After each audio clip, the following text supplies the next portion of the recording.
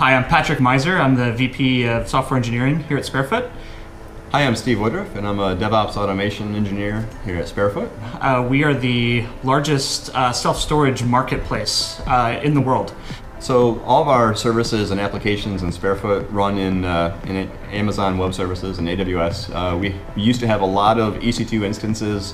At one point we had over 100 EC2 instances that we were managing, trying to take care of upgrades and maintenance of those. When we moved to the container-based architecture, now we have like a dozen EC2 instances that we really care about, and all the same services and applications run on those same servers. They're larger instances, but it gives us a lot more control on how we manage these guys, and we can ensure that everything is up to date and patched so that we don't have any exposures to vulnerabilities. So we knew we needed to pick some sort of orchestration tool. We chose Rancher because it met our core requirements of speaking Docker Compose, being easy to set up. It allowed us to host the containers in our own cloud, and it just worked. A big part of all this was to go find something that would be accessible to the developers, and something that would, I think, foster a better understanding around how Docker would be operating in production.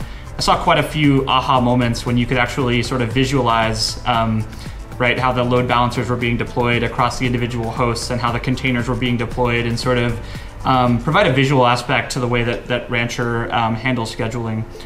Some other benefits that I've noticed from an ops perspective is there's been a sense, or a shift in the sense of ownership. Right? This used to be the ops team owned all the servers, and whenever there was any sort of issue, ops team was the first to triage it, figure out what's going on.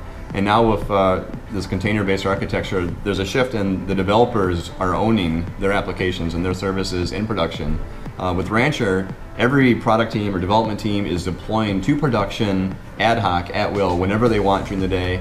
They control it, they own it, they can determine whether it worked and whether they need to roll back. I think we were both going into this waiting for the big moment that things were going to fail and things were going to get hard, and the fact that never happened, and we were able to not only make a huge architectural change from moving from a monolith to a microservices distributed architecture, but also make the move to using a new technology in Docker and using Rancher. It surpassed all of our expectations, and makes things much easier than we thought they were going to be. And I don't want to speak for Steve around how he feels about Docker now, but hey, we're in production, and I think the tooling that and orchestration that Rancher provided was a big part of that, and converting Steve here into a believer.